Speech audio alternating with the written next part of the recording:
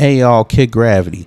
It's birthday month, and we all know with birthday month you get a whole list of content, even more so than I usually upload. But before we get into that, I would just like to thank everyone who's either become a subscriber, a member, or just casually found my videos. Thank you, and thank you.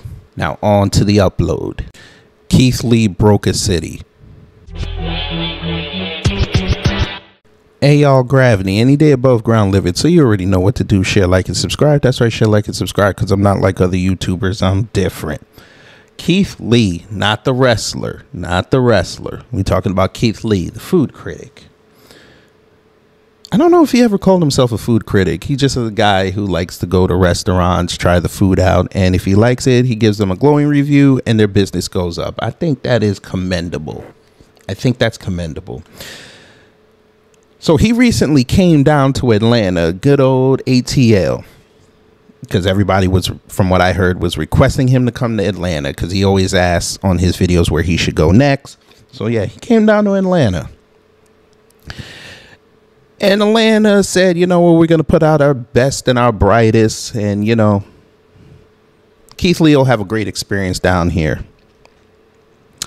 But according to him, yeah, food was great, but there's a lack of service to coincide with this great food that he found in Atlanta. I can't believe I actually saw one man break an entire city. I mean, family, they got articles all over the place from little mom and pop websites all the way up to NBC News. They dedicated time and labor costs to talk about what this man said on TikTok. I mean, we even have celebrity restaurants who he reviewed or did not review responding to what he said. Damn. Okay, Atlanta, I love you to death. I do. But we gonna have to have a very, very frank conversation. And the reason why we're gonna have this very, very frank conversation is because I work in the trade. And I've been down here for about almost 3 years. It'll be January. It'll be 3 years. And working in the trade down here, Atlanta, I love y'all to death, but the service industry in the restaurants, it needs to change. I'm sorry. I'm going to have to side with Keith Lee on this. Now, I've worked back of house, and I've also been in constant partnership with the front of the house, you know, being culinary management. Family, when I tell you that compared to New York, because I lived in New York for over 35 years. New York would not pull what Atlanta pulls down here when it comes to things like reservations and customer service. That would never happen. Now, I'm not saying that New York is perfect. I'm not. What I'm saying is, mainly, I have 3 gripes with what goes on in Atlanta. I'm going to list them down. Number 1, and this is the worst. This is my pet peeve when it comes to service, especially from the front of house. Every restaurant in the world, every restaurant gets visited by the fire department, gets visited by whatever city or county, if applicable. It gets visited by a department that determines your occupancy. So you can have as low as 30 all the way up to damn near 5,000. Cool. From what I've seen in Atlanta, a lot of these restaurants do not take that into account. They don't factor that into their service. Now, I'm not saying they don't have this down there because I haven't seen it, but I know from where I've worked in New York, we had separate departments for large parties or we would use those kitchens if we had an overflow of people that we couldn't handle. But mainly what we do is we don't accommodate large parties unless you make a 2-day out reservation. What do I mean? Some of the things that I heard Keith Lee say, we understand in the trade. And we've seen this. We've seen restaurants take 25 people on a Friday night without a reservation. They just walked up. Now, I get it. The economy sucks and everybody's trying to grab every dollar they can. I get that. But you're compromising service, which means that if they hate it, they're not coming back. And I've heard horror stories down here of restaurants, especially on the weekend. That's where it's really egregious. I get Atlanta as a brunch town, but goddamn, y'all restaurants got to cap this shit. Now, if you want to turn tables over, I get that. Yes, do your thing, but make sure you can handle it. If I'm doing brunch service, my restaurant holds 200. I'm capping that shit at 120. And if I want to turn tables over, yeah, let's do that. But y'all talking about y'all got people waiting an hour to eat who have a reservation? Nah, we can't do that, family. So I agree with him on that. Number 2, and this is another thing I've seen. Since the coffee venereal disease has afflicted the world, we've seen people not go out as often. Now, again, I don't know Atlanta's books like that.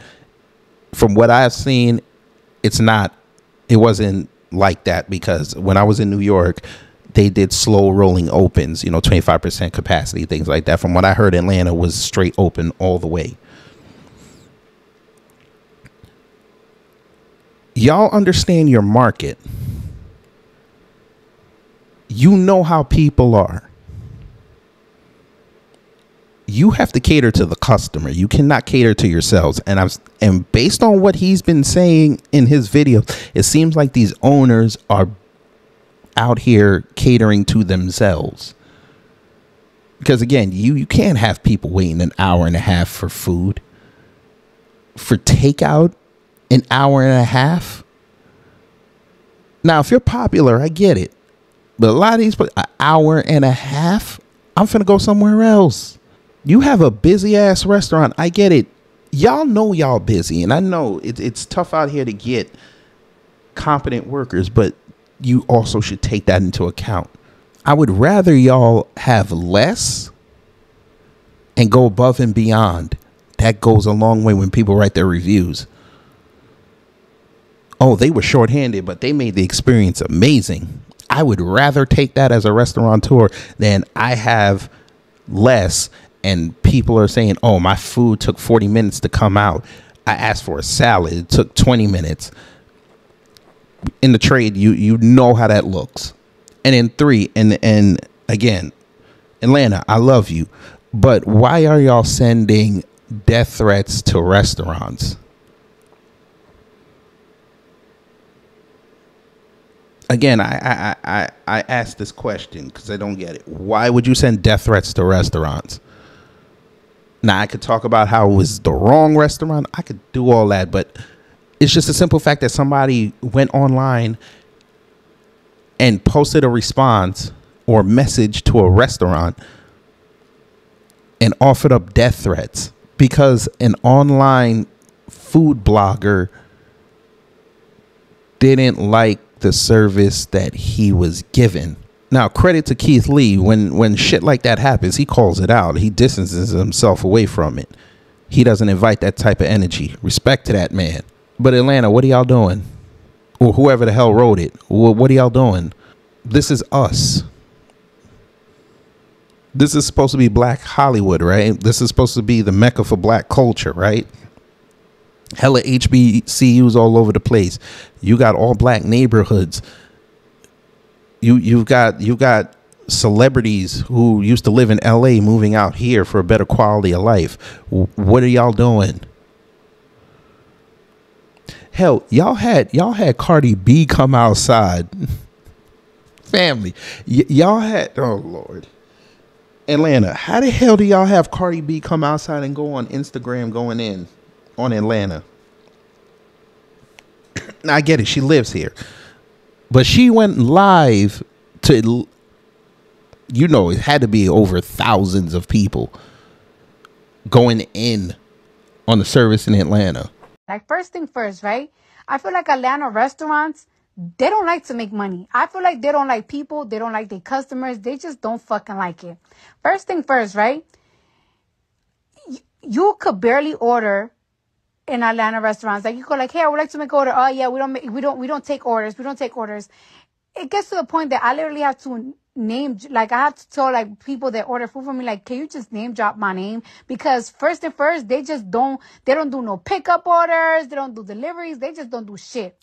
Second, Atlanta restaurants, right? They be closed on the most random shits. Like, it's like you look at you go looking for a restaurant on Google and it's like, oh, this shit look good. Oh, they closed. What is that? What do you mean? Y'all niggas is closed Monday through Wednesday? Or they'll just have the most random days closed. Like, oh, they close on Tuesday. Or like, it's just the most random shit. Like, it's like, y'all motherfuckers don't like making bread. Like, I don't fucking get it. I don't get it. And then with some Atlanta restaurants, I be noticing too that it's like, it's either they open they open too late or they close too early. Like, motherfuckers be closing like at 6 o'clock, or will take a fucking it's just insanity. And it's always the food wait is so busy. It's so busy. Like, I feel bad for Atlanta residents. Y'all have to go through. Thank you, Jesus. I'm famous, but even me being famous is like a hassle. It's a hassle. Motherfuckers don't like making money out there. Like in New York, a restaurant is gonna open up early and gonna close up fucking late. They're gonna serve you all the motherfucking time. Like, even with the bougie restaurants, like, I even with the bougie restaurant, it's not as bad as fucking like the Atlanta service. It's like the Atlanta, like, it's almost like, it's like they treat you like they doing you a favor. Like they doing you a favor. Like, y'all want motherfuckers to come back? Y'all want people to come back? It is extremely bougie. Like, eating in Atlanta is extremely bougie.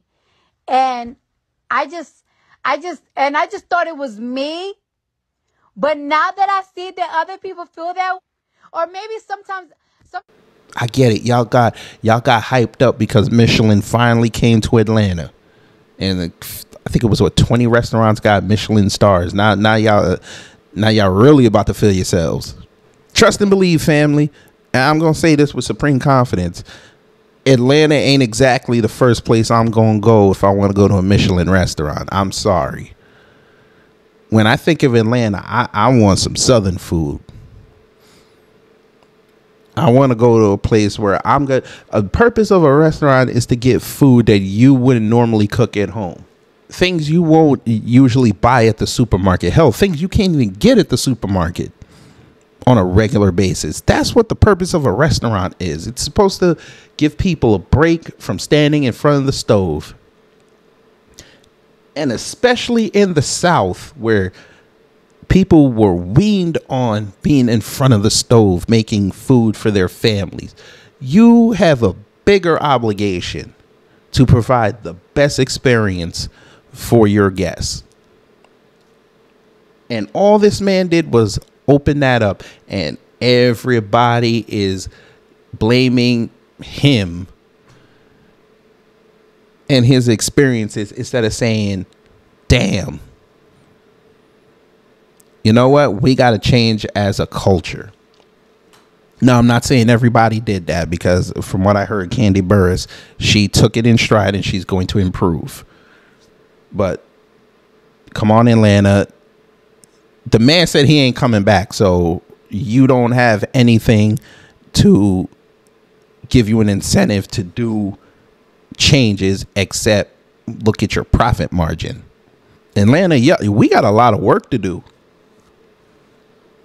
We have a whole hell of a lot of work to do, because now him and his words and what's going on with Atlanta, ladies and gentlemen, y'all do know that they film a lot down here in Atlanta, correct? Y'all do know this. In the metro Atlanta area, you know they do a lot of filming. Major studios come down here to film.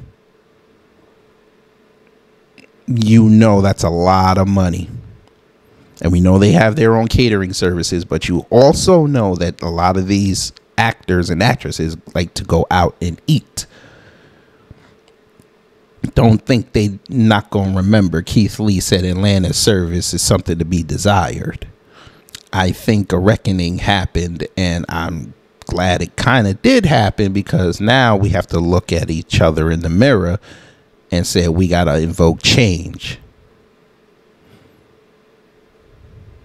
There can't be 2-hour waits anymore. That can't happen. You can't try to fill up your entire reservation log for one specific half hour. Can't do that anymore. Front of house people, y'all gotta, when y'all take reservations, y'all gotta say, you know what, I can't accommodate you at 7:30. Can you do 9:30? It's okay to tell people I can't do it.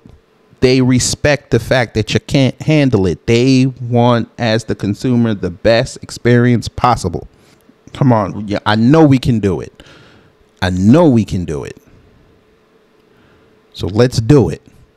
Now, shout out to Keith Lee. This ain't no hate on this man. Respect to this young man. Do your thing. Provide for your family. I love it. But yeah, Atlanta, we got to wake up. This is only going to make us better. Constructive criticism only makes you better. It's only not affordable for you when you don't want to take it. But anyway, let me get up out of here. You already know what to do. Share, like, and subscribe. That's right. Share, like, and subscribe, because I'm not like other YouTubers. I'm different.